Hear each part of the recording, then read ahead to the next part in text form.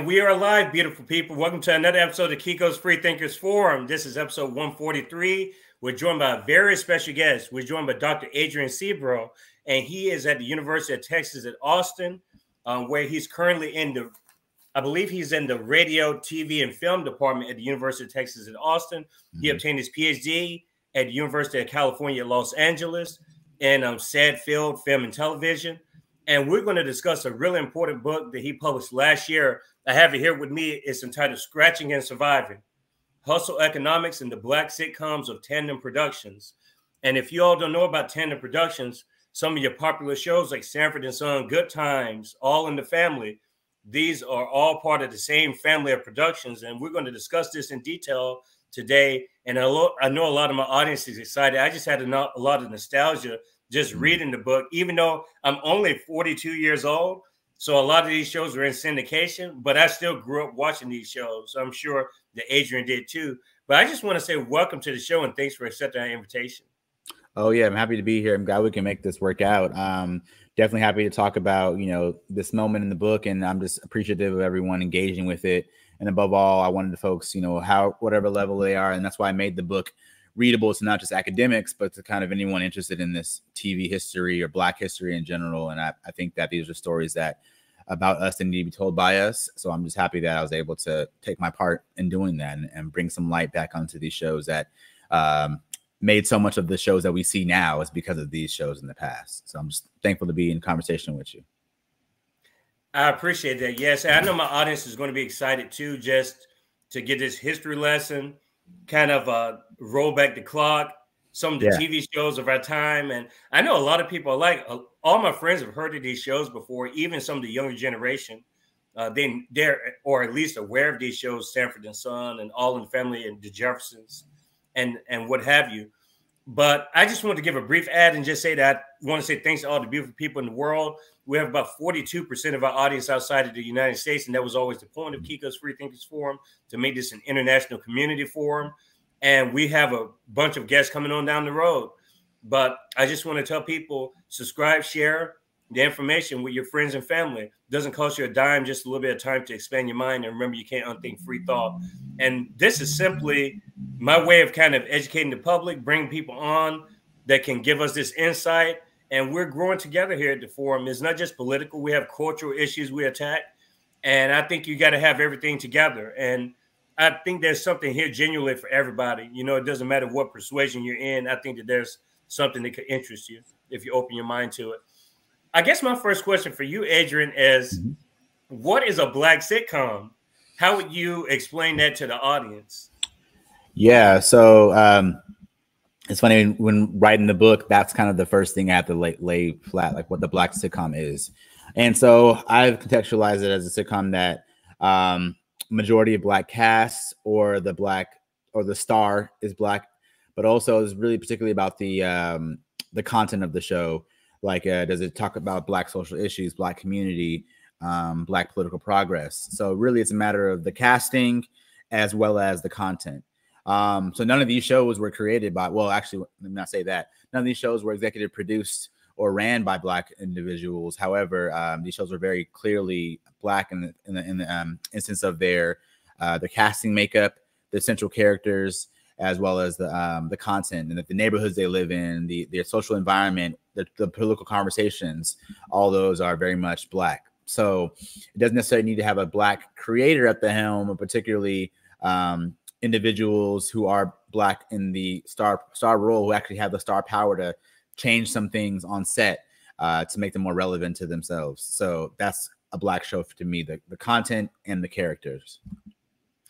You alluded to the fact we're talking about Tandem Productions here, which I believe started in the 50s. Yes, correct.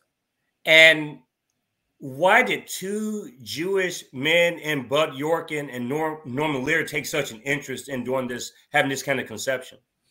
Yeah, so Bud Yorkin and Norman Lear are very important to TV history, right? It can't be denied with their impact. Norman Lear is the name that's known much more largely than Bud Yorkin, but I made it clear, especially in Tandem, they're both a part of it. No matter of how much we know Norman Lear, Bud Yorkin was there as well too. So had to make sure that I included both of them in the conversation. But they met on like Colgate Comedy Hour, kind of a variety show, and I think mid 1955, and they came together. Yorkin's more the technical, the director type, and Lear's the thinker, the writer, the producer, the action man, the face, right? So with them, they had, a string of films like, Cold Turkey being one of them, with, Frank Sinatra as well. So different small films that came about that didn't necessarily want to gain the success they wanted to. They realized that TV was the medium that they felt was the best for them. So what happened with that was they decided to come up with a show about the times. So for them, very liberal thinkers themselves, they were in the army beforehand. They did their time there, and then they came back to the U.S. and realized that they enjoy writing about society, writing about the norms of society, how society is changing.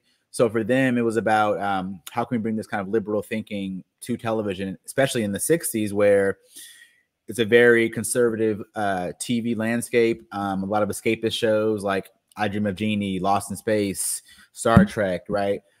Even Julia. These shows that kind of are meant to kind of escape reality or escape kind of the what's happening in the world. I mean, this is like, rampant parts of the, civil rights movement before and after, folks fighting for the rights on the streets, LGBTQIA rights, women's rights, everything. So for them, they wanted to contextualize how can we kind of bring this interesting political moment to comedy, and how can we do that also where we have so much of our audience base is folks who are, a conservative spot. So really, All in the Family, the creation of that show, which is a kind of a recreation of a British show, bringing that to the U.S. was important because it was a connection of like a conservative base with like Archie Bunker as the father and his kids as a liberal base. And really it's about how did these two collide in this early 1970s moment, right? What are the arguments about? What are the racial epithets that are thrown around? How do they view society? So it really was the show was so popular because it got both audiences, the conservative base and this new liberal base, in conversation, right? It brought these two together. And when they realized that impact that show that had, and, in this new moment where them as independent producers, they can get paid through different networks, they realized, all right, we can actually do another show like this somewhere else because All in the Family is on top of the rating charts everywhere. So we're already doing this liberal show about this kind of working class white community. Let's try to do a show about a black community. But the show actually came from talking about Sanford and Son, came from a British show called Steptoe and Son. And Steptoe and Son was about two white British men who run a junkyard, in kind of very similar fashion to Sanford and Son. But then they realized that they can kind of use this and make a black version of it. So it wasn't necessarily they were trying to, equalize TV and race, et cetera. They realized they have an audience base that would they already have an audience based off of All in the Family viewership. It's going to watch regardless. But also there's a growing, liberal-minded, post-civil rights movement black audience that wants to see themselves on TV more as well. So how can we marry the two? Let's create a TV show that kind of does somewhat similar things, but from a black perspective. And so they're able to lean into that. And then once they realize that the base of it is comedy, that's going to bring everyone there, but the blackness is going to bring your black audience as well. That's when they realized that they had something there, and they can kind of continue to develop on this black audience that's liberal minded and interested in, seeing themselves on screen. So really it was understanding the network politics of the moment. And I think that happens in every TV moment. I teach about history of TV. We see it in the 90s. It happened so big, so many black sitcoms, because Fox is brand new. They want to be a different network than everybody else. But also the 80s was so conservative, mainly with this Cosby era. The 90s was like, all right, how can we now change that up? Because people are tired of that now. So it's all about the flows and trends of what people are interested in watching on TV. And normally, and by Yorkin, probably the first example of what a showrunner is definitely them. And they noticed that very early on. There's just so much that's going on in my head because the book takes a lot of turns when you're reading it, because you think of where you were when you read some of these and watched some of these things happening. And especially if you're older than I am or older than us, you're probably thinking of the outside noise that's also still around. Yeah. The reality on the ground. And these shows are kind of, you're in your living room. This is your time to relax. And you're watching a show that's kind of reflecting these realities to a certain degree that weren't really there before, because like you said, Leave It to Beaver, these shows had very different representations. These were more or less the post-World War II, the nuclear white family structure. And then you have here like some of the first instances of Black families on television, albeit a little bit stereotyped, but a lot more realistic than their predecessors. Absolutely. Yeah.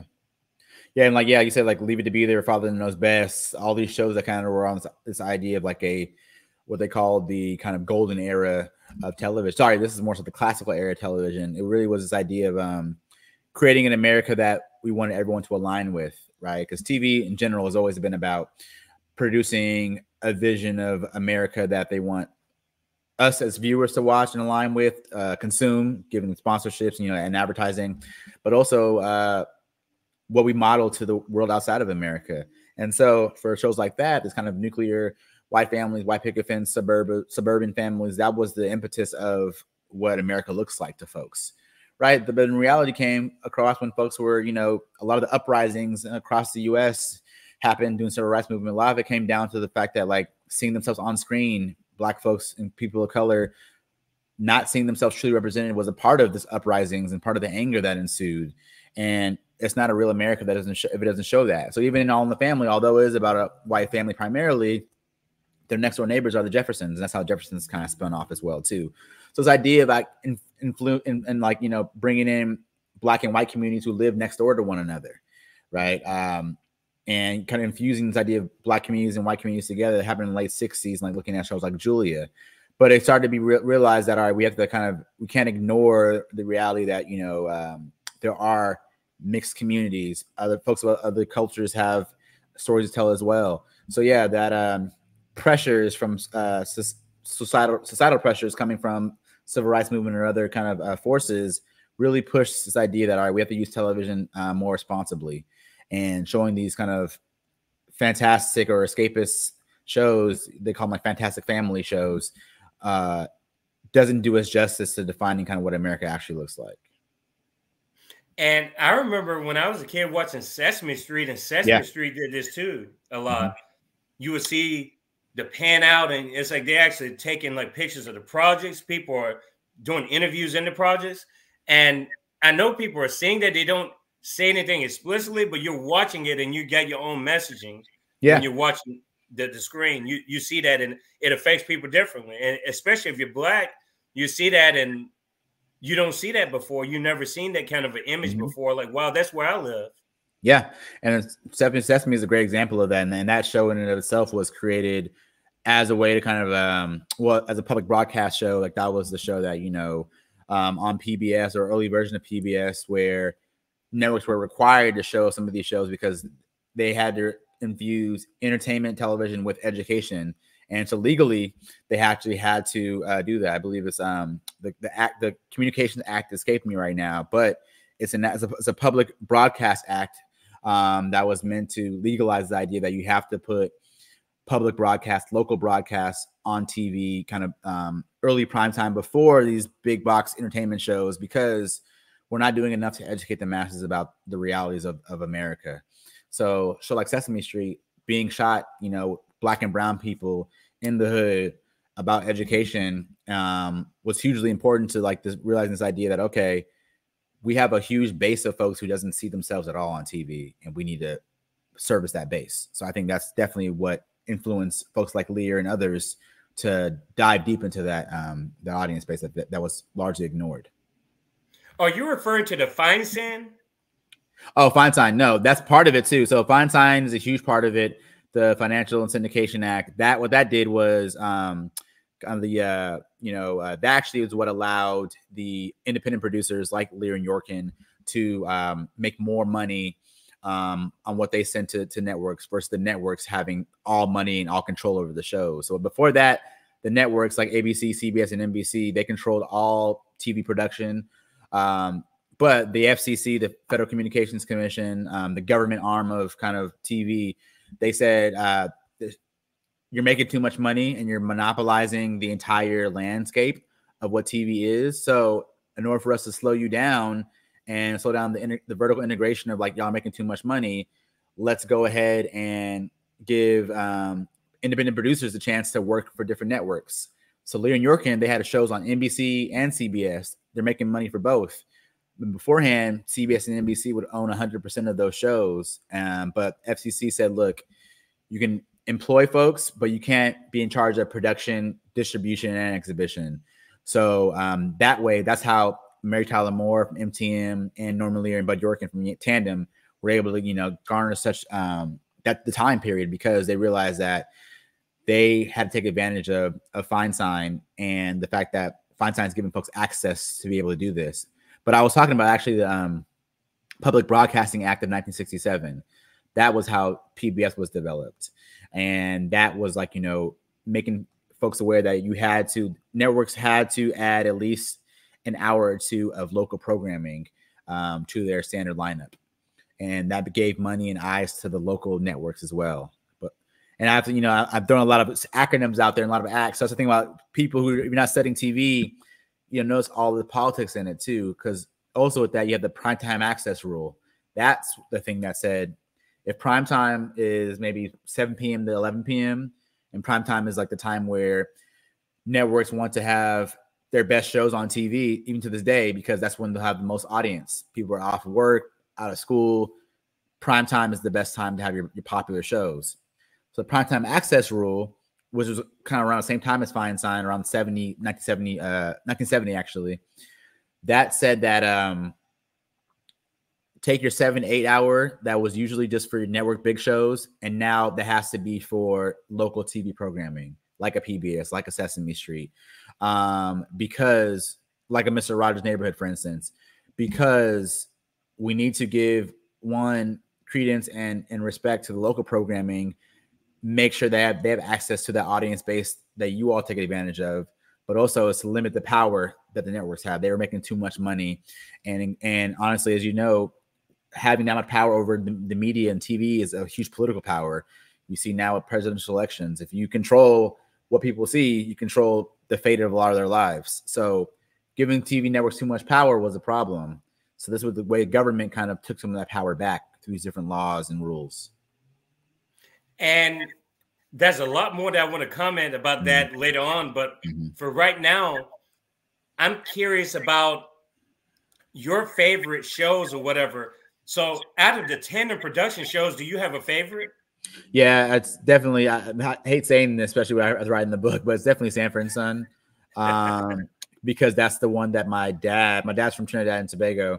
And I kind of have a little story about that in the intro of the book, where before coming to America, he kind of watched American TV to learn what it's like to kind of be American, right?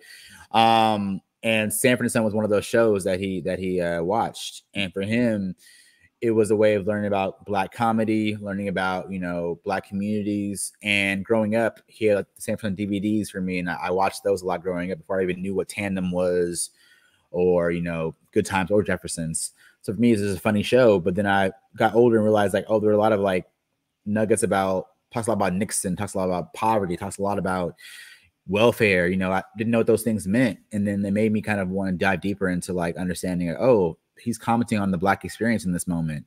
What other shows are doing that? And that kind of was my gateway into the 70s moment. And then there's so much more history. Two white men created this. It added layers I wanted to uncover. So definitely Sanford and Son is the one that brought me into that. And honestly, it's undeniably funny still to this day. So that's definitely my favorite show of that era, if not all Black sitcoms for sure.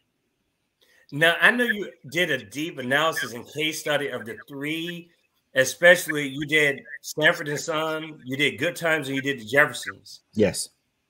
Now, do you see the comedic value weight the same throughout those three Tandem Productions? Or do you think that they were all distinct shows in a certain way? Yeah. But to me, when I was watching it, they're a little bit different. The format is, do you see that, or do you just kind of see it as all the same? Do you see one is more comedic than the other? Yeah, they're all different. And I think I have them in that order. So it's funny, when I was writing the book, one of my possible publications I was going to work with, ended up not working with them, but they wanted to be based around the book to be based around themes that all shows come together. And for me, that made it kind of too complicated. For me, I thought it was important to make it a linear thing, like a narrative, like Sanford and Son first, then Good Times, then Jeffersons, and then the ending about how like different strokes came about, and then how Tandem ended. To me, it was important to have this like timeline chronologically, because the shows changed because of the society was changing, because of what expectations of audiences changed. So definitely Sanford and Son is definitely, I would say, the most comedic, particularly because Red Fox is a stand-up comedian. You know, like they didn't know what they were doing. A lot of the things were improvisation. Red Fox is the one that pushed for them to actually have a black writer on the show for the first time. There's all white writers for the first season. Red Fox said, look, you're not writing for me and our people, so have this writer on the show. Red Fox was the first one to say, hey, if you don't do this, I'm gonna walk off the show. Walked off. They paid him, and then came back. You know, so he was the first one to show how powerful a black artist can be in a place that didn't want them there in the first place. So undeniably more funny. And I think that also that show is probably the one that oftentimes in Tandem's history isn't talked about alongside Tandem, because even like looking at Norman Lear's autobiography, etc., he doesn't really talk about it much, because Bud Yorkin mainly worked on that show, while Norman Lear was still working on All in the Family and Good Times. Those were like his babies, and Jeffersons, really. So Sanford and Son often gets pushed away from their history. But funny enough, Sanford and Son had like the high, other than All in the Family, Sanford and Son had the highest rankings too. But that show was pushed away largely because a lot of folks kind of simply see that as purely comedic. That's one other reason I want to write this book, is that this show has so much more than just the comedy.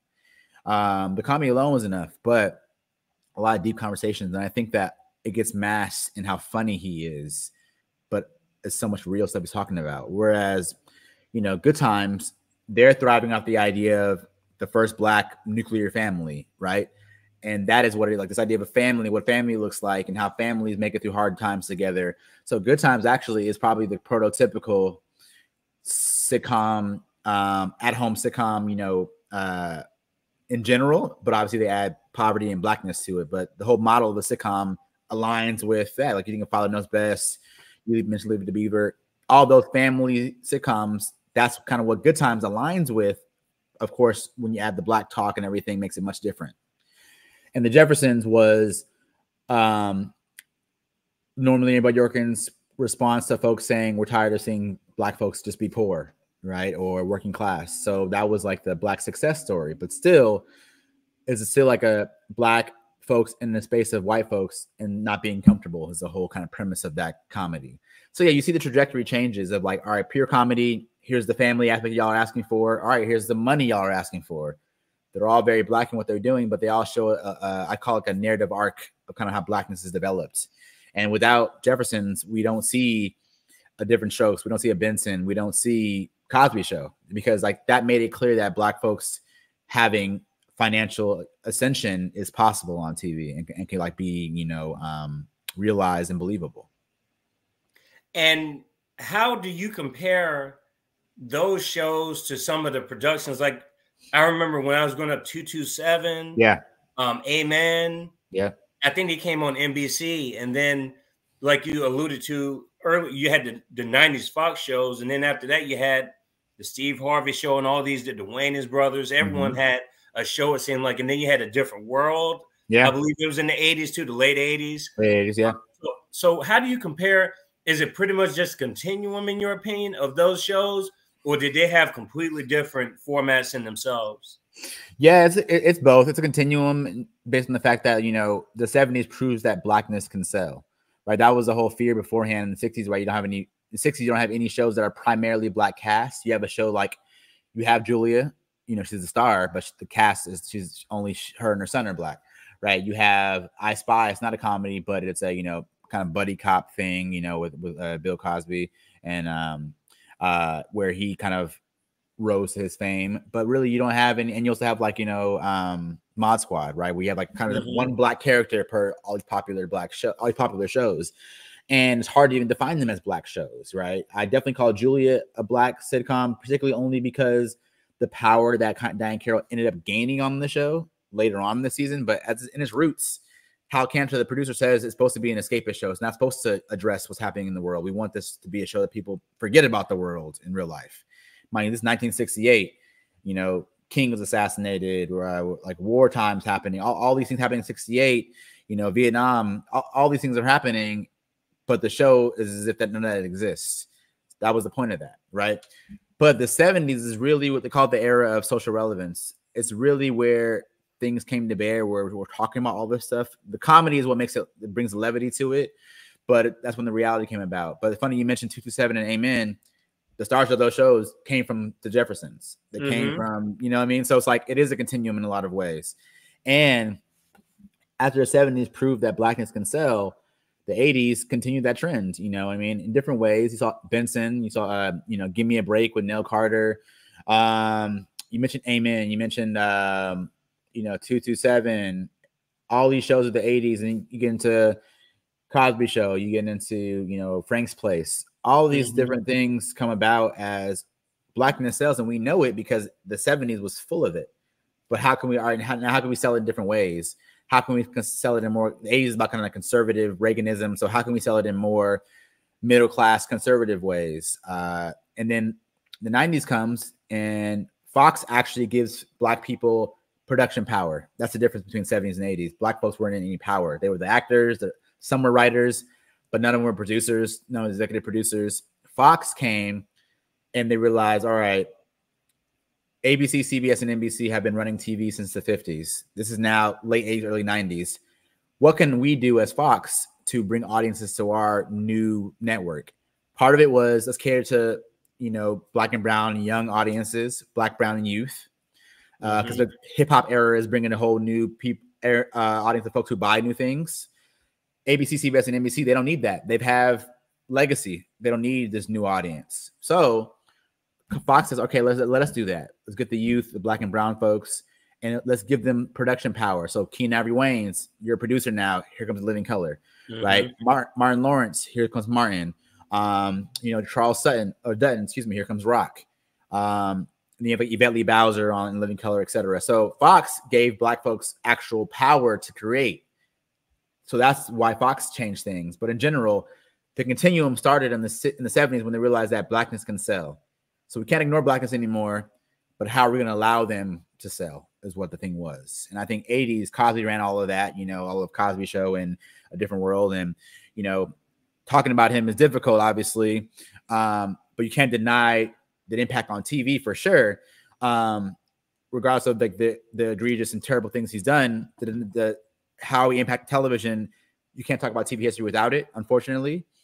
But he had all the power in the 80s. So when it came to the 90s, it was about how can we broad spectrum this. People were tired of the 80s Cosby lifestyle that kind of really denigrated anything that wasn't, you know, an ideal form of like, you know, perfection or respectability. So the 90s is about talking against all that. And let's give black folks the power to create some new things, because that's the way that Fox was able to make themselves different from everybody else. Yeah. I think in the 80s too, there was a huge transition to where younger people were the protagonists, because even going into the 90s, because I remember A Different World, and that was a show that was changed the very game. much like cutting edge to me. And then before you know it, you have Saved by the Bell. Yeah. I like both of those shows, but there's a youth emphasis. Even the Wonder Years, you had the voiceover, and then you have there was, I felt like a lot of shows like Punky Brewster. Like there was so many shows that were based on kids back then in that time period. Yeah, it was because also like, the trend always was big families or like the father main character or whatever, right? So like you have a youth audience now, and like they started actually caring about folks who were going to college and realizing that black folks were going to college, especially in the early 80s and the mid 80s. So like A Different World was perfect in that aspect, because also, you know, these Cosby kids are growing up. You know, it is a spinoff of the Cosby Show where, you know, I believe Denise goes to college, and she's just in season 1. It doesn't really work out. They bring in, you know, Debbie Allen to come produce. And now then the show is a hit. When people talk about Different World, they're talking about seasons 2 through 6, right? And the fact that she made sure the show was more black. It was at a historically black college, university. That's when actually the Cosby stuff kind of got pushed out. Yeah, he's the creator. He created it, but like the show got better when they pushed all these things out, where it's about like respectability and all that. And talking about real stuff like, you know, colorism, you know, date rape, you know, abortion, being in college, love life, sex life, all these things that are so real to a college experience. I know folks that, you know, older than myself that like didn't know what HBCUs were until Different World, decided to go to one because of that show, right? So I think that's, in my opinion, that's the best of Cosby's creations, because it is so much of not his influence on it is when it got better. This idea of like creating this idea, getting away from this idea of what perfection looked like and tapping into the reality of Black college life or Black, you know, late teen, early 20 somethings lifestyle, because finding themselves and growing through that space and getting out of the home. As far as the sitcom too, so many sitcoms were just based in the home. Getting out of the sitcom to in college and made realize, okay, cool, we can get away from this kind of simply in-home sitcom dynamic. And I think that moment of Different World really changed the game in that aspect for sure. And it led to the 90s realizing what they could do. We talk about a ton of issues on this show. I'd say it's about 75 political, 25 cultural, and everything else that complete randomness at times, but nothing's completely random. It all kind of makes sense if people follow the show. But I was thinking about just these buzzwords. Like I know for like 3 years there, the politicians are throwing around the CRT, the critical race theory, the intersectionality. And it's just funny being in academia, how I was in a Spanish program and we didn't even use that terminology. Right. We use intersectionality, but it wasn't like the way they were using it. Like everything was just, and I'm saying to myself, the whole time we lived intersectionality. Just the one example I really got from that, and that came to my head back and forth when I was reading this book, is when you mentioned Steptoe and Son, because I knew that Sanford and Son was based on Steptoe and Son, a Brit sitcom. But if you watch the two shows together, they're nothing alike, really. It just proves intersectionality exists, because you can take a similar or adjacent situation and it completely changes based on who you are. I mean, it couldn't be any different. But to me, that kind of proves the point of intersectional dynamics. Right. And that, like, someone's experiences and what they look like and how the society views them completely changes their outcome. Like, you can place two people, myself as a Black man with a white man, in one location, having the same education or whatever, like we go to the same college, our experience is going to be different no matter what. There's no way, because of how America was built, how society looks, how people assume, how we all have these microaggressions around racism, myself and the other person probably as well, around race, around religion, socioeconomic background, all that. So you have to understand, you have to acknowledge these intersections that make somebody who they are differently. We both made it to this college, but in what ways did we make it? And I think that's so important too. Like you mentioned, Steptoe and Son. The entire first season of Sanford and Son is literally, if you go back to the credits, you can say based off of this episode of Steptoe and Son. So pretty much every episode of the first 12 episodes of season 1, every episode is simply a Steptoe and Son episode, but with Red Fox and Damon Wilson. But watch them back to back, they look completely different because of, we're in Watts, California, 2 Black men working at a junkyard versus living, I forgot what part of Britain they live in, but it's very low income area of Britain. How they talk, how they act, like how they perform, how they interact with one another is completely different. And the cultures are different, it's a different country. So you cannot say that even though the scripts are exactly the same, how they performed, how they orate, totally different. So the experience of who you are and your background, no matter the same location we're at now, you have to consider the intersections that brought you to where you are now. 100%. And I'll be honest with you, that was my least favorite season of Sanford and Son, was the first one. Same. So I had talked about it. So the other stuff is like you almost forget it. And the first season is kind of like where for them, obviously, it's like will the show sell? You know what I mean? Like they have to throw it out there, and like they didn't take any risks because they were afraid. So like really for them, let's do some established scripts already and see how they work. Folks liked it well enough, but even Red Fox was like second season. That's why they hired Alunga Adele, the first Black staff writer in television, because he said, I need someone who's going to be able to articulate being Black in Watts in 1972, and these white writers can't do that. And some rewrites of a British show can't do that either. So that was the impetus of like, you know, we see the second season is when the second and third season are the highest rated ones, and that's when more black writers came in. Richard Pryor and Paul Mooney came in to write for the show as well. You know what I mean? You have these established folks in comedy who were writing for this show. It's because they realized that, all right, people that need to reflect on that are the emphasis of the show. And that's what made the show skyrocket. And that's when Red Fox, you actually saw him being more of himself too. Yeah, because the first season, it's funny moments, but it's very dry in a lot of the humor. And it's because it's not written for them. You know what I mean? So yeah. And I had to bring this up because I think you alluded to the fact your dad is from Trinidad. Yes. And I thought it was an interesting analysis when you talked about Sanford and Son. You talked about this motif of Fred Sanford, his real name obviously is Red Fox. He's the trickster. Yes. You use that this kind of a archetype. But I thought it was interesting that you alluded to Anansi, the spider. And is that from your Trinidadian background? Is that where that's from? Yeah, well, I mean, a lot of the was that kind of in the back of your head? Yeah, a little bit, because it was about this idea of how the Black diaspora in general, traditions of like performance exist through like histories of Africa brought to Caribbean, brought to the US, right, brought to the States. So yeah, it came to be like an understanding of like, when we think of histories of Black comedy, they come from, you know, Africa, and they come from, you know, the spread of the diaspora. So the Anansi, the spider, and the trickster is something that has always been a part of Black comedy in some ways, or Black performance. I can go back and like, you know, and talking about plays in the past as well too. It is part of this Black comedic performance of like, you know, this person that's trying to always trick their way into something better, but they always fall short. It's kind of like, and that's the route of a lot of Black comedies. Like, they're always trying to find a get rich quick scheme or a way out, and then by the end they fail in some way comedically, and they're back where they're supposed to be, or we're supposed to be, like, as in like society places them there. Same thing happens though, I mentioned too, in like shows like what show did I use? The Honeymooners, right? Ralph Cramden and them. It's just like, and Ed Norton, like the whole thing is about them trying to get rich quick all the time.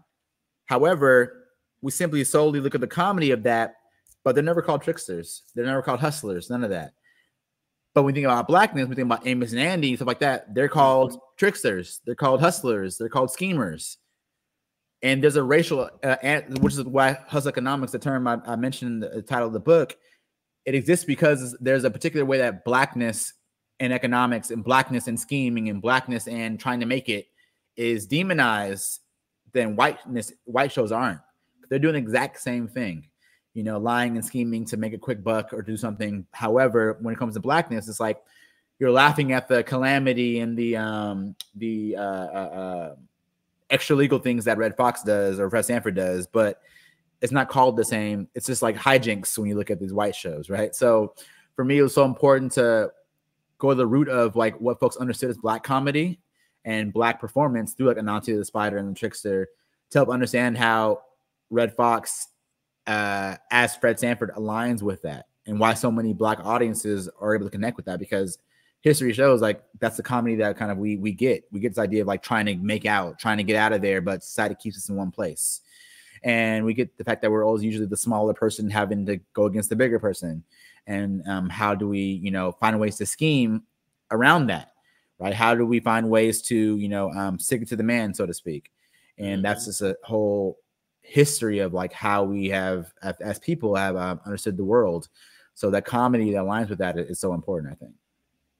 Okay, so this is more of a philosophical question. Yeah. Because I've obviously read the book, and some of the people in my audience may not have read it, but I recommend people get this book, Scratchin and Survivin. I'm going to put the information in the episode description.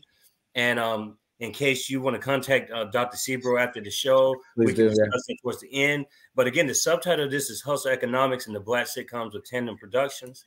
So as far as a philosophical angle, I was thinking, are these shows a concession to, okay, we're not going to give you anything beyond this. This is what you're going to get in terms of the result of the civil rights movement, because there's definitely a case to be made that these shows in ways tamed people's lived experiences to the point where, okay, this is going to be the apex of what Black people are going to get. We're not going to see any more revolutionary activity outside of this. Where do you stand when it comes to that? I know you brought it up some in the book. Yeah, there's this important document called the Kerner Commission Report. It was put together in 1967 and 68. It was in response to Lyndon Johnson, when it was in response to uprisings happening across America, in all the kind of big black metropolitan state, like Newark, New Jersey, New York, Detroit, Watts in 68, Chicago. And it was Lyndon Johnson convened a group of 12 folks, like mostly politicians throughout the U.S., only 2 black people, but to say kind of what can we do to stop these uprisings? Well, they call them riots. I call them uprisings and rebellions. And what they did was a year-long study of going to these neighborhoods and talking to people, like, what is it you need from American government to no longer want to uprise, right? Came down to, more jobs, more hospitals near them, after-school activities for their children, better schooling. All these things are important. But another thing was how we look in the media was a huge part of why black folks are uprising, because the black folks are looked at as like, especially in the 60s, you're looked at in the news as, the violence, the ghettoism of black communities, all that. But what about what's happening in our communities that, I'm not saying positive or negative, but what's happening in our communities that are like, it's constructive, how are we dealing with this? And also, why aren't you hearing about it from us? Right. So that there was a complete call for more existence of blackness. It's the article says Negroes, but that's the verbiage in that moment. There's a call for more blackness on TV, in the news, in news reporting, in dramas, and in sitcoms. It literally says this in the documentation. Like, folks have talked about this in the research they did. So in 68, you had this influx of shows on local programming. You had, you've ever heard of Say Brother? You've ever heard of, there's a great book called Black Power TV. It talks about these public affairs shows. But Inside Bedford Stuyvesant, Black Journal, Soul, right? All these public access TV shows by and for black people, like ran by, produced by, for black communities, but they're local shows, right? They're funded through like different national funding programs, so people could run these shows about what it'd like to be black in Boston and Chicago and New York and San Francisco. I wrote an article about one called Black Blues Black, hosted by Maya Angelou, actually in San Francisco as well too. So all these various shows about what is like living like a black person in these areas. Amazing things, right? But this is their local programming. They're not prime time, everyone in the world watches type shows. So then you started to get, Julia. That was kind of a hint of, all right, we'll give you something black. It wasn't until these shows that we saw the blackness really come to fold in prime time into all the public, not just local programming. And yeah, you're right. It is a concession in a lot of ways because it's network TV, so you can't get as deep as you want to. You can't say as much as you want to. You can't, perform what you want to do. You still have to be universal in some aspects because of advertisers and people who pay for it. But a lot of the coding and conversation through the comedy, a lot of folks don't get. A lot of it's very, very up in your face. A lot of it's very kind of, you have to dig through the weeds. So yeah, I would say in a lot of ways it's a concession, but then you look at what's happening in the film in this moment, you have blaxploitation. So that's is the black response to all this, right? The completely black response of and a very strong black response against the man, against whiteness, talking about sexuality and freedom, etc., and drug running, hustling, all that, but about black working class life, which is so important. But obviously that can't be shown on TV. So it's about like you get different types of blackness when you go watch, not Con Comes to Harlem. You go watch Superfly, you go watch, and these other black films that are so important to our culture. But you watch them coupled with Sanford and Son on TV, you get a good balance of both. So I think that it took searching for blackness in different medias to have an idea of like kind of seeing ourselves in various ways, like local media, national network media, and through blaxploitation films. But yeah, TV can only do so much. So I think that within the bounds of what they were able to do, it was great for what it did. But also, with the white executive control, you still didn't see kind of the complete effort of what blackness on TV can look like. You kind of didn't really see that into the 90s. And So my question, we're in 2024 now. Obviously, times are different. Yeah. And I know we have Netflix, Hulu, we have Roku, we have all these different mediums. But why come we don't have, has the sitcom format changed? Because why come there are no shows now that are really duplicable to those shows back then? Yeah. Even in terms of like, man, they talked about real shit back then. It's like, but now you don't really see that. Like, is there a reason for that? Yeah. The way you said, yes, the sitcom has changed in a lot of ways. And audience expectations have changed a lot too. Because it's all about now kind of keeping one's attention now. Is why we have so much. It's really, you mentioned all these streaming services. You didn't even mention, not only you even mentioned Netflix. If you did, yeah, but you have Hulu, Paramount Plus, Peacock.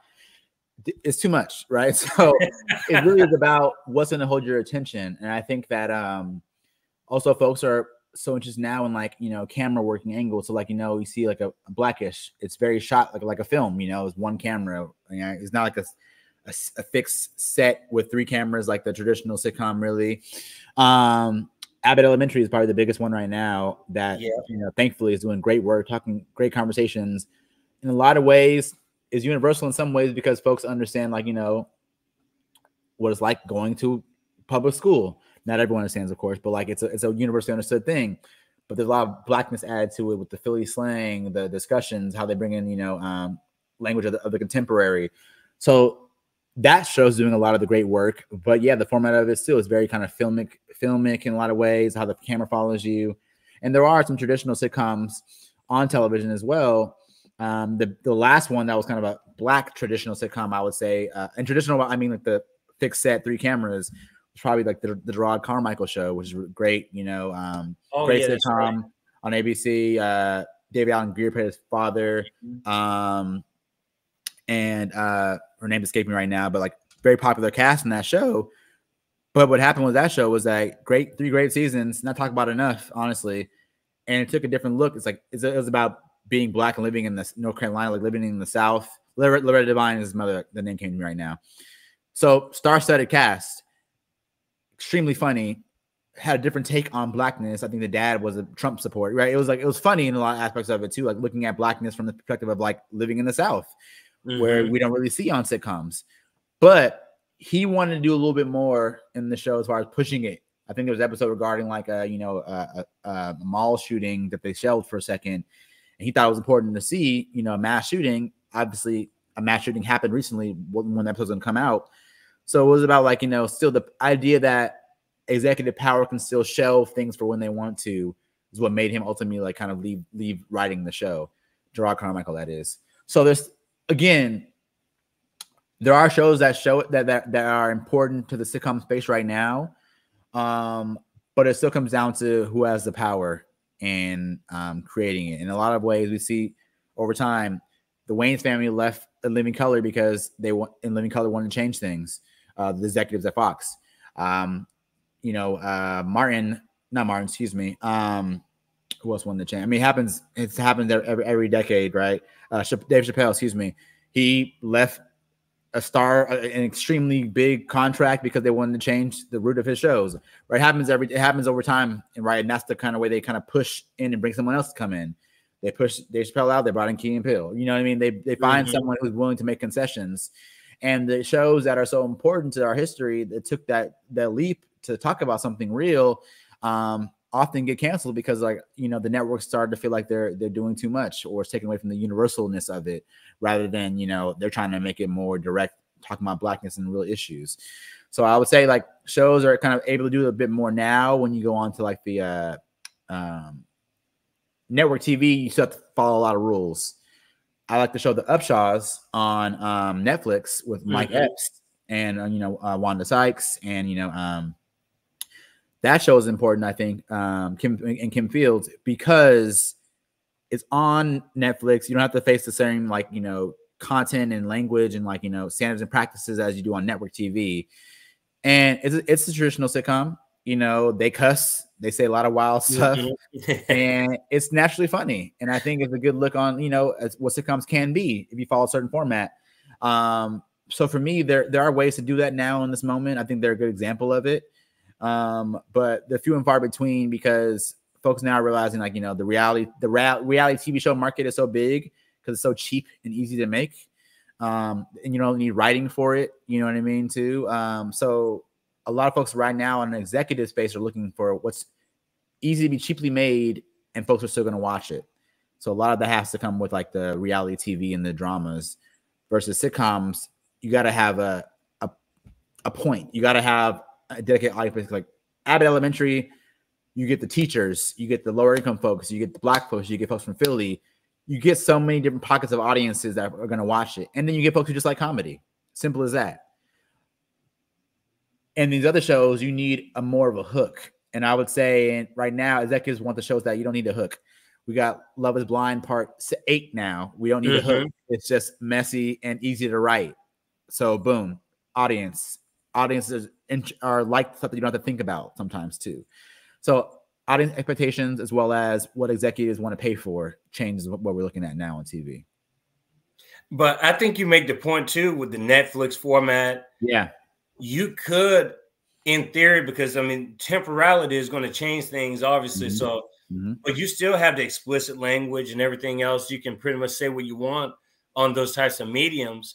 But it'd be hard to imagine a show like Sanford and Son on network television, like now, like prime time. Oh, absolutely not. Television. It wouldn't happen. It wouldn't happen. I think what was the one where you alluded to is like one of the first episodes you analyzed where he's in the courthouse.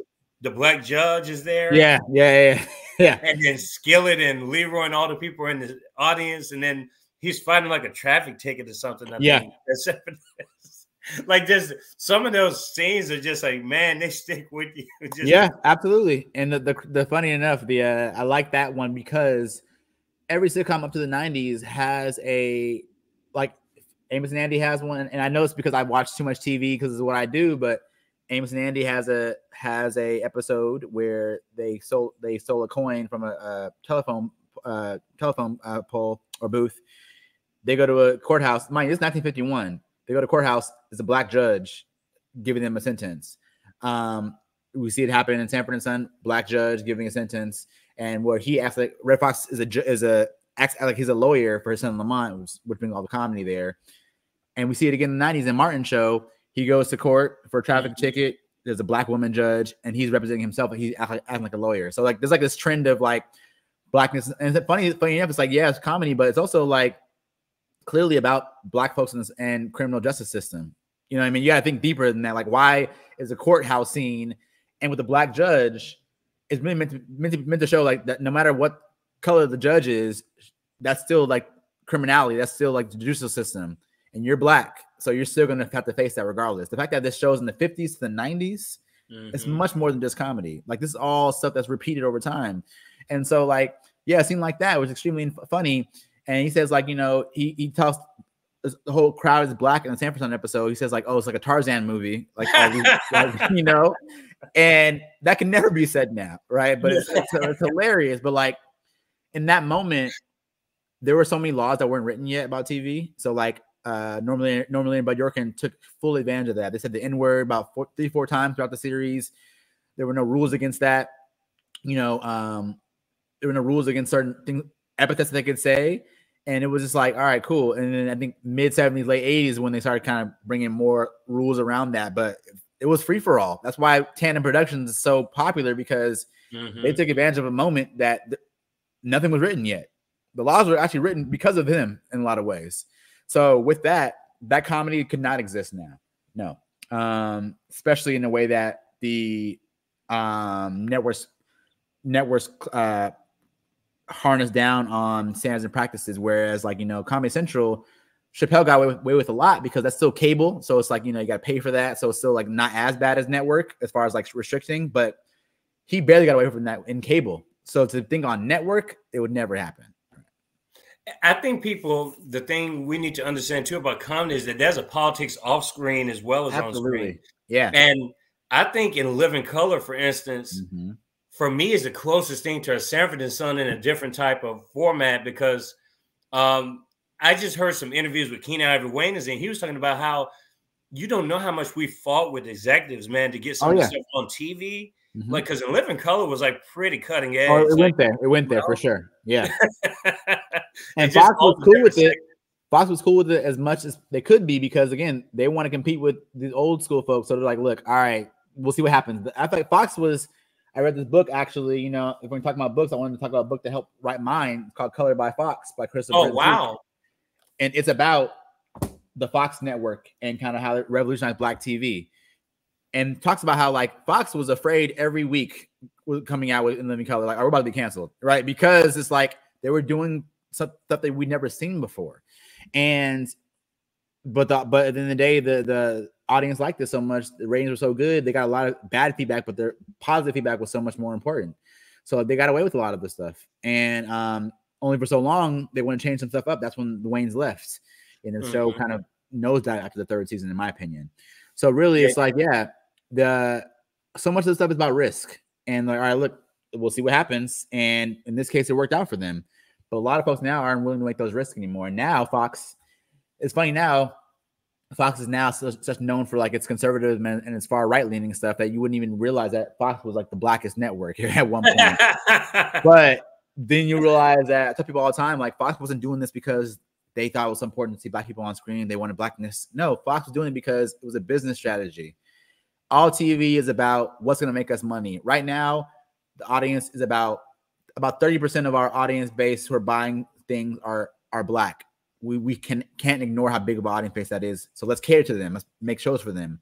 But the moment that Fox got enough ratings and enough star power to buy out Sunday football rights, all those games that happen on Sundays to this day on Fox, they got those rights in about 1994, I think. Once they got those rights, you saw all the Black shows get canceled. Disappear. So it was a strategy to make money and to make a name for themselves. It wasn't about loving Blackness and Black comedy. It was about let's be different from everyone else. All right, cool. Now we're on par with everybody else. Now we can move away from that. So yeah, it's something. I tell you, just the trajectories of these shows and these networks, and you can see the production value changing at the split second. But I want to go back with the concluding moments of this conversation. I want to talk about just I know for myself, Sanford and Son was always my favorite. And I think when I read the book, I was more enthusiastic in those. I was like, I want to really see where the analysis is going to be on here. And I really like the way you talked about LaWanda Page, who plays on Esther, because it's just what your book uncovers is a lot of the struggle behind the scenes that people don't see with not just the script writing, but just the fact that Red Fox was threatening, I might leave if you don't bring in some of the people from the blue comedy circuit and the children's circuit. Yeah. You better bring these people in with me, so they can do their thing. And I like the part where I think you quoted Red Fox as saying, just be yourself. To LaWanda Page. Yeah. That was cool to get that behind the scenes type analysis. Yeah. And that's the thing too. That's why I heralded him so much. And, he died broke because he gave so much to everybody else, honestly. Obviously, he lived a lavish lifestyle, but he's one of the people that, like, I think I mentioned in the book too, he would like, hey, can my friend come in and get like a guest spot for $50 to $100 for $500, $50 to $500 for like 2 minutes on set. He's that guy that brought his chitlin circuit folks from these all Black spaces that they were only allowed to perform in all Black spaces. He brought them to network TV. He was a Scatman Carruthers, for instance, like, folks that, Black folks know, but white people are like, who the hell is this, right? So he was that person. And he always put on for his people to a point that like it disadvantaged him often. But I think that, for me, it was about redeeming some of these folks in a lot of the light that they were like shined upon, because people know about them. They call him difficult. They call him, disruptive, all that. Yeah, he may have been, but what he did for Black people was hugely important. And the LaWanda Page part was so important to me because I always loved the character and I always noticed some more depth to her. But when I started researching, I was like, oh, she has done it. Right. And like neither of them come from acting. So like even from LaWanda, none of them read scripts before. They go to stand up. They're from poor backgrounds, like real poverty. And she was a burlesque dancer. She was a snake dancer, fire breather. She did all types of things. She just loved entertainment. She stumbled into comedy, was great in it. And funny you mentioned Skillet Leroy. She worked with them on comedy circuits as well too. Like this there was a comedy community that they all knew each other from. And he brought that community. He said, if I can make it national primetime. Y'all know, I'm no better than y'all. We're all from the same place. He brought them out too. And for her not being able to read scripts or anything like that, he helped her craft that. And she has mentioned how much he credits her success to him. And it's funny because like I thought it was so important because I was like, all right, she's so important to me because she's that kind of first Black woman from stand-up to go to a sitcom. Julia has a whole sitcom, but she wasn't a stand-up comedian, nor were Louise Beavers in the past, or none of them as well. Like she's the first stand-up comedian to come to a sitcom and actually have a recurring role. Mm-hmm. You know, we go to Good Times, none of them were stand-up comedians. Mm-hmm. Same in Jeffersons, right? So, well, sorry, Jimmy J. Walker was a stand-up comedian, but none of the women were. So for her to be the first stand-up woman to like make a sitcom space for herself was huge. And to make that transition from stand-up blue comedy stand-up, like the raunchy, dirty stuff, to this kind of holy roller was like, oh, she can do so much different things. And I just love that fact that she can kind of mirror her image in different ways, but also because it made clear that Black women look so different than what we just are packaged in like Julia or in on Esther. Look at her stand-ups. That's not the same on Esther at all, right? No. So that was so important to me to show the kind of ambiguity of what Black women could look like, and they don't look just a certain way. And funny enough, the next book I'm working on is about Wanda Page, Shirley Hemphill, and also Marsha Warfield as Black women in stand-up who go to sitcoms, and kind of what ensued with that too. So yeah, I'm trying to like. There's so much more to write about Luanda. Even after she left Sanford and Son, she was promised a show, never came. Was on a couple other shows, and her comedy changed and shifted too. But in the '90s, she has resurgence on so many different sitcoms as well. So it was really about bringing her and the other women I mentioned into conversation about like a Black comedic tradition that doesn't acknowledge them at all. Yeah. I also had to comment a little bit on the Good Times. Just when I was watching these shows, to me, Good Times, I don't know how you felt about it, but it was too serious for me to really laugh at a lot. To me, Good Times had more of a serious tone to it. Because I was like, it's funny, but it's like, damn, this is reminding me of kind of like what I'm dealing with. You know what I mean? Yeah, same. Like I grew up, in poverty as well. So like, it's funny watching Good Times. I think very much thought the same thing. And because a lot of it is just like, all right, this touches us home a little bit, welfare, making ends meet, all that. And I think Good Times was more so about the universal comedy than it was necessarily like, Black comedy like we see in Sanford and Son, right? Comedy where it's like, you kind of like, from a Black experience, Black tradition. Good Times was about, all right, you have this Black family dealing with extreme poverty issues. Who can laugh at this? We may be laughing also, but folks of us who are experiencing it, we're not laughing as much as white folks who are like, oh, look at this Black family, right? Oh, that's funny. Like not seeing that. We don't see humor in that.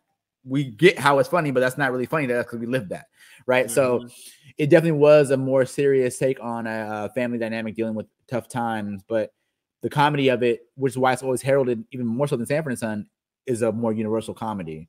And they did more in terms of like shifting cultures. Having a Black nuclear family was much more impactful to what TV is as a whole and what TV was trying to show, right? TV was about that. TV didn't want to see a widowed family. They want to see a complete family. I use that word in quotes because, their idea of what respectable looks like means that, father, mother, children, etc. Not knowing that there wasn't supposed to be a father in the first place on the show. But really, it took up some issues that are like, all right, yeah, this is sometimes painful. You mean it's serious, but like, yeah, painful too. It's like, damn, like that is the stake of Blackness in America, and it's tough to deal with. And like, kind of, I guess we can kind of chuckle sometimes through it. You know what I mean? But especially through JJ character, where they kind of like started to make that a little too on the nose. But yeah, it really was about just like, all right, how can we mine through this very serious issues and find some levity into it? But I felt the same way, you know what I mean? And I think that's why it's kind of hard to write that chapter because, one, there's so much stuff written about it already. So for me, that chapter, I wanted to really focus on like John Amos and Esther Rolle. John Amos is known about, but I wanted to get deep into why he was so important in that show, why he was written off. The history people know. People don't know the history of like why and what he really, from the jump, advocated for. Esther Rolle did as well, but she was a star. He wasn't. So they couldn't easily kick her off. they could easily got rid of him. So that's why I wanted to get into the politics of that show. Like that show was more so about the chapters, more so about like the dynamics of the network and how they kind of pick and choose who they think is important. And yeah, that's why that show is so important to me, because too it like changed the dynamics of the seriousness of the tone, but also what the actors, they came to the show wanting to change how folks saw Black people. And I can't say that for Red Fox, or I can't say that for Sherman Hemsley either, in like, you know, the Jeffersons. But this show for sure, it's on record, they came to the show in order to change and redeem the Black image. And I think that's what this show was like, the one that's meant to be the most political, you know. And that's the only of the shows, it's the only one that's actually created by a Black person too. You know, so that changes the dynamic of like kind of the tone of it. So I think there's definitely a distinction. And when you look at the three shows, they're all extremely different. But I had thought it's important to talk about them cohesively, because coming from the same production house, but what they were able to do to show Blackness in different lights was so important to me. Okay, so it's Luis and George and the Jeffersons, right? Yes. And I felt like George, I guess the book kind of confirmed this. I felt like George, he was existing, obviously, but I felt like his impact was kind of minimal at times, because like you really didn't know what he thought about the world. Like he always had this kind of like a guards up image, like very stoic. Yeah. And you never really felt that he also took the world seriously, but you just didn't get that side of him, I guess. Yeah, he's very much like that. His wife was more or less the protagonist. Absolutely, yeah. So he's more like the pure actor. He comes to important game best. Like he's a real thespian, like Sherman Hemsley. And must have not known about his personal life either. You know, he had roommates and stuff. He lived like a free life. He's very kind of folks may say, you know, alternative, hippie, whatever word you want to use, free thinking, free loving, right? That's what folks know about Sherman Hemsley, right? But he's just an amazing actor. And, you know, I think he was like 12 years. Isabel Sanford, who played Louise, he's about 12 years her junior as well. Like he's much younger than her too. And even on the spinoff, right? Spinoff of All in the Family, we always saw the son Lionel and Louise on the show, but we didn't see George Jefferson on the show until about the 4th season of the show, because they didn't have an actor to play him. So they kind of just kept him as an ominous figure. When he came on the show, he became like this funny guy who would like battle with Archie Bunker on All in the Family before they kind of had their spinoff. But really, yeah, it was Isabel Sanford who had been there from the jump, from All in the Family to the Jeffersons. So like in a lot of ways, she was the primary character, but the antics, the performance, and the acting of Sherman Hemsley as George became the star, right? She was there first. And they even said too, I think I mentioned that in the book, they mentioned to her like, oh, we want to see if you like him. If you approve of him, we're going to make him George. So like they kind of wanted her, because they respected her enough. She said, yeah, I guess it'll work out. And they realized how good their banter is one another. So it worked out well. But he became a star purely from his acting ability, purely from his like performance as this character. Not necessarily like he was not necessarily written as the star, but realizing, all right, this is the person that we need to build around, right? So different from like, you know, Esther Rolle, she was the star undoubtedly. Red Fox was the star undoubtedly as well too. This show was kind of like complicated because who was first, but also like who had the louder impact. And that was for sure Sherman Hemsley as George Jefferson. But yeah, as you've seen that in that chapter, I can only say so much about him because there's not a lot to say. He's not known for going against folks. He's not known for doing this. He's known for kind of coming in and doing his job, and he's known for the role he's playing. Versus Isabel Sanford, there's so much more about her having some power, you know, in the spheres of influence of the show as well too. Well, Dr. Adrien Sebro, this is a wonderful episode. Yeah, glad to be here. I appreciate you a lot. And we definitely want to have you back onto the show at a later time. Right. I feel like we could talk a long time about things, but in case my audience member or anyone had a question or comment for you, what would be the easiest way to get in touch with you? Yeah, my email, asebro at utexas.edu. I can write that down somewhere. But yeah, asebro at utexas.edu. Or you can find me on LinkedIn or anything like that at all. I would, you know, love being in conversation with anybody. Love talking about this work, and I would just like, yeah, I'm open to talk about anything at all, like anything about media, history, television, Black film, etc. I just love the work I do. I love being able to teach about these things, talk about them as well too. So any inquiries be great. And like I said, I'm working on now a book about Black women comedians and going from stand up to TV to film, and any talk about that too would be great as well. That sounds good. See, you got me wanting to write now about. We have to keep the momentum, as you know, writing. Publishing. Yeah. Writing is tough, you know, but when you have a good idea you got to jump at it and keep momentum, because it's an everyday thing. You got to put pieces to it every day as much as you can, you know. So I'm trying to, as I have the momentum now to write again and have a good idea I want to keep that going. Well, like I said, again, Adrien, this was a treat. I had a great time this episode 143. We can't wait to have you back on. I know my audience is going to be really excited about this episode coming out. I kind of promoted it a little bit. Hey, you guys are going to look like some of these shows you used to like, but hey, somebody's going to actually analyze and give you a different take on it. And let's see how you like it now. But yeah, no, right. I love those shows, and I love them even more now, just knowing the history of them. And again, thanks for coming on to the show. Beautiful people, episode 144. We have Midwestern Marx Institute coming on tomorrow. There could be an upcoming debate in January that I'm supposed to be the moderator of. So there's just a lot going on this particular forum. We have people coming on Sunday to discuss the BRICS conference going on in Kazan, Russia right now. And we got election night coverage coming up November 5th, Tuesday night. We're busy. Please stay tuned. Kiko's Freethinkers Forum. Have the beautiful rest of your day, and we'll talk soon. Cheers, everybody. Thank you.